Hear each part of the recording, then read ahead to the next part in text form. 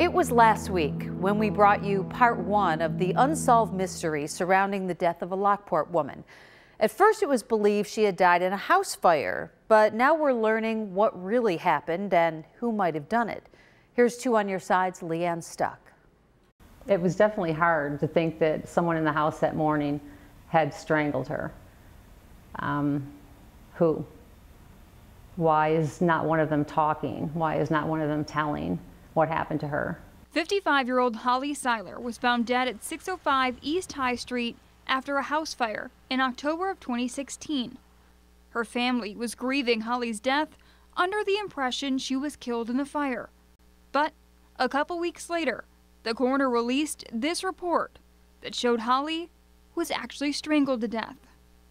It was clearly part of our investigation that she was killed prior to the fire, and the fire was used to cover up her murder. Niagara County District Attorney Carolyn Witasek said the investigation took a strange twist just weeks later. Strangely enough, on November 8th of that same year, so this happens on October 20th, on November 8th, there was a second fire in that residence. First responders rushed back to the Lockport home to find out it was again intentionally set. The following day, on the 9th, Holly Seiler's son, Caleb Bell Jr., was arrested for arson in the 3rd degree. It was a week or so later, after my sister was murdered, that he set fire to the house. And we don't know why exactly. He claims it's because he was upset about his mother's death. I've heard other rumors that he was trying to destroy more evidence. Witasek said Caleb Bell Jr. pled guilty to 3rd-degree arson and is currently serving a 5 to 10-year prison sentence. There are many persons of interest in this case, and he's one of them. Did they have a good relationship? From far as I know, they did. They did have a good relationship. Mary says she believes investigators could be doing more. It seems like some of the things that should be done aren't being done.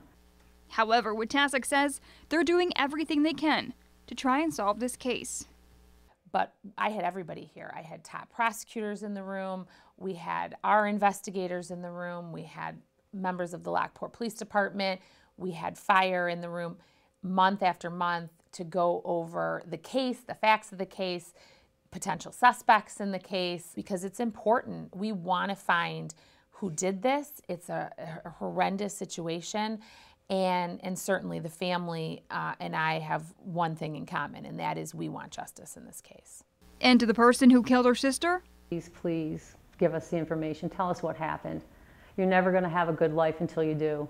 You're never going to be able to forgive yourself, or no one will ever forgive you until you do. With this unsolved, I'm Leanne Stuck.